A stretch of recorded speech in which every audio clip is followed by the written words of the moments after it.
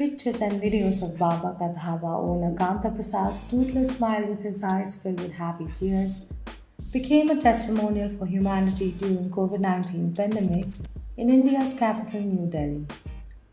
The video that made him viral showed him and his wife crying as they were not able to sell their food. Post that, many celebrities and commoners came forward to financially help the couple. However, over a month after the viral video, Prasad has filed a police complaint alleging misappropriation of funds by the YouTuber and his wife who shot that clip.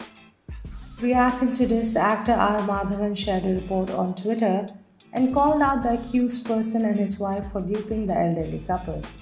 He called the accused couple fraud, but some netizens thought that Madhavan was talking about Baba and his wife and slammed him. Since then, the actor has clarified and even corrected some of the Twitter users.